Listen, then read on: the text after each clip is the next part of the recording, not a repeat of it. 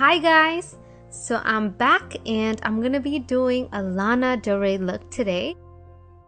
So as you guys all know, Lana is way lighter than me. So I'm gonna take my light liquid foundation and just dab that all over my face with my egg sponge. Now I'm going to add concealer on the areas where the light hits the most on her face. So like on my forehead, and then on the bridge of my nose, and also of course underneath the eyes, above my nose and my chin. Now to make sure that my liquid foundation doesn't go anywhere, I'm just gonna grab my powder foundation and brush that all over. Moving on to the brows, Lana's eyebrows start a bit lower than mine and then it has a light arch. So I'm just going to replicate that using my brown eyebrow pencil.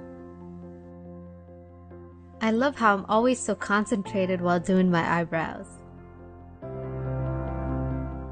Next is contouring, and contouring is the most important part, so make sure you use a matte brown eyeshadow so it doesn't reflect light.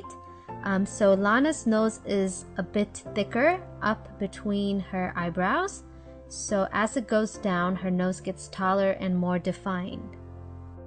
Really blend the brown eyeshadow to make the contour on your nose as natural looking as possible, and then add a bit of highlight on the tip of your nose.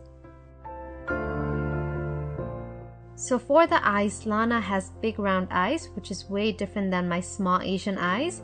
So I'm taking a black eyeshadow and creating a nice rounded crease. And if you already have big eyelids, it's going to be a lot easier for you, so just brush on a dark brown eyeshadow. After that, I'm just going to brush on this white eyeshadow on my eyelids. And to create Lana's signature eyeliner, take a small brush or an angled brush and sweep across your lash line, making it thicker as it goes outwards. And after you've winged the corners of your eyes, take a white eyeliner and line your waterline. I usually have to do this because my eyes are really small, so the white eyeliner really makes it pop. And then I'm going to use my brown eyeshadow to add some shading on my lower lash line. I'm still not done with my lower lash line, so next I'm taking this black eyeshadow and just brushing that on my lower lashes to give my eyes a nicer, rounder shape.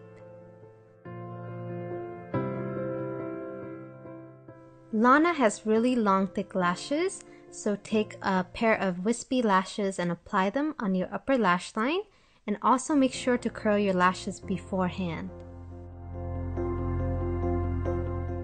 Now that your lashes are applied, take your favorite black mascara and apply them on your bottom and upper lashes.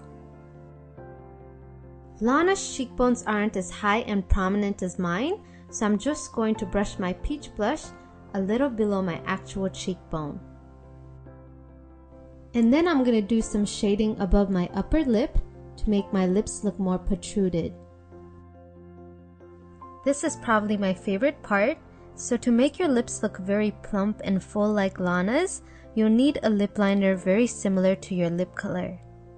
I'm going to leave the top of my lips fuller, but as I go down, I'm going to over-exaggerate the sides of my lips.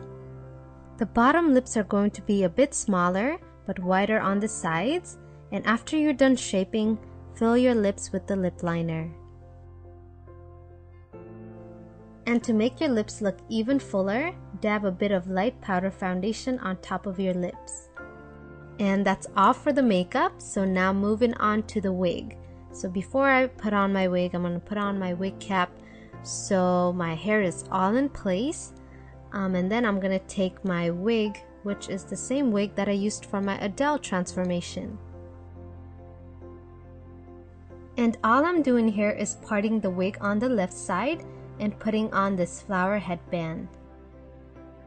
I'm totally missing the blue contacts for this look, but if you guys are doing this look, don't forget that.